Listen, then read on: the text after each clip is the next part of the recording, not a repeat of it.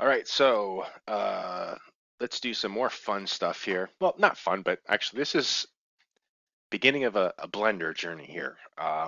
So what we're going to be doing is we're going to be submitting our SVG, okay, the shapes that we created in Inkscape, the ones that we just prepared, into the Clender. So what is the Clender? It's just a term I totally made up, which stands for Cloud Blender. All right, we are going to submit the file into the cloud and we're going to process it. We're going to cut those shapes so they're no longer just two-dimensional shapes laying on top of each other. Now the ones on top are going to punch through the ones on the bottom. Okay.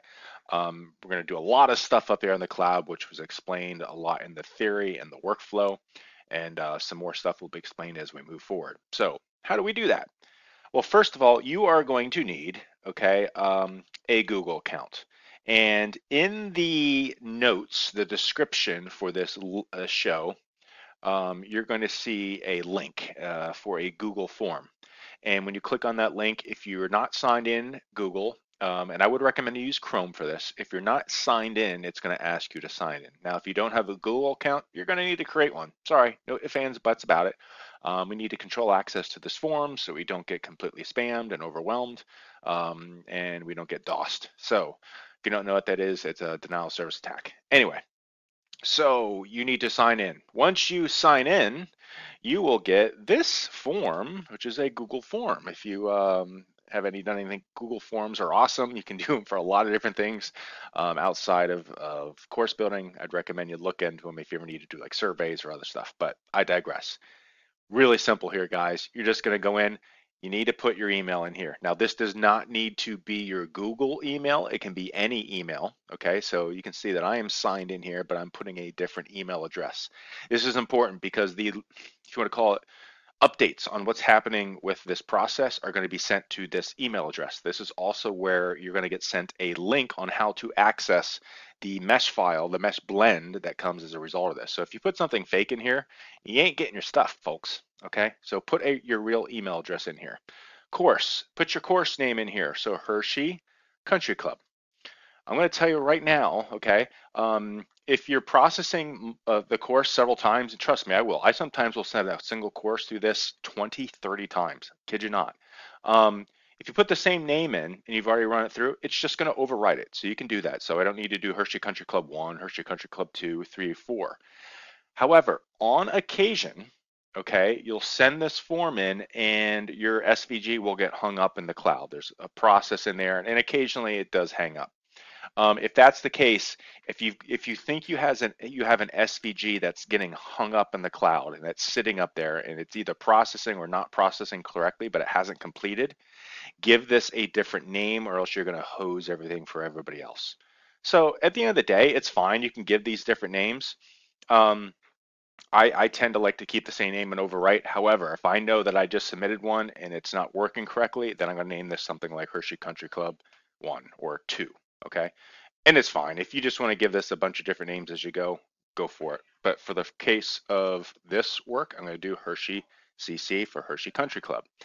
Now, you remember in the theory when we talked about how this stuff works, I said, hey, when you do your whole 99, your mesh 99, okay? That remember that one shape that encircles all your Inkscape shapes? Actually, I can't show you here. One sec.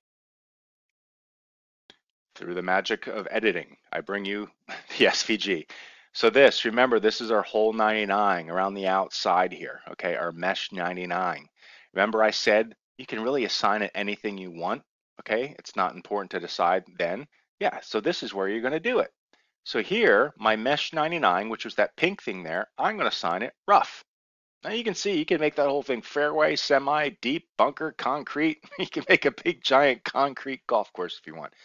I'm going to do rough. That's what I decided. Now you'll also remember I said for the area that's not covered, okay, for the rest of your terrain, remember that big giant terrain that we had talked about, this area on the outside? For me, that was 2,591, and you had your own. It was that really important number we talked about several times. The rest of it, okay, will get filled in by this, our outer mesh, our auto outer that we played and we just talked about in the theory. Yeah, see, everything's coming together now, huh? And I'm going to make that deep rough, okay? Now here, what's our file? It's our SVG, our no sat. It's important. It needs to be our no sat. So I'm going to do browse, and you guys are going to know what this is later on. This is some funny stuff that I'm doing in B2B. Let me see here. I have to browse to my PC, my D drive, my OPCD projects, Hershey Country Club, Hershey OPCD, and under here, under terrain, I did Hershey Country Club tutorials, my no sat. Bang, there it is. It was 318K, right?